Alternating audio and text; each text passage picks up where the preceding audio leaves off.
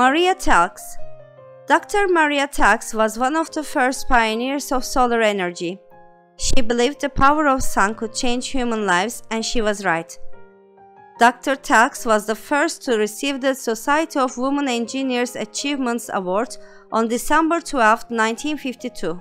Dr. Telkes was born in Budapest, Hungary in 1900 and studied physical chemistry at University of Budapest. She graduated with a BA in 1920 and received her PhD in 1924. The following year, she moved to the United States and accepted a position as a biophysicist. In 1937, she became a U.S. citizen. Dr. Telkes continued her career at the Massachusetts Institute of Technology, MIT, as a member of the Solar Energy Committee. During World War II, she was called upon by the U.S. government to help develop a solar distiller that converted seawater into fresh water.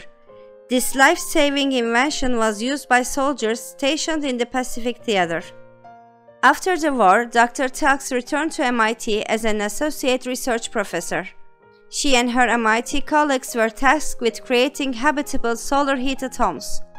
Unfortunately, she proposed and developed a design that failed and was removed from the committee, but she persisted. In 1948, after securing private funding from philanthropists, she created the Dover Sun House in partnership with architect Eleanor Raymond. The solar-heated home was a success, and the women were featured in the media, popularizing the term solar energy among the public. Dr. Telkes' inspiring career was filled with success and innovation. She commissioned by the Ford Foundation and created a solar oven design that's still used today. She also helped research solar energy at prestigious institutions such as NYU, Princeton University, and the University of Delaware. Dr. Telkes earned more than 20 patents and worked as a consultant for many energy companies. It's no wonder she is remembered as the Sun Queen.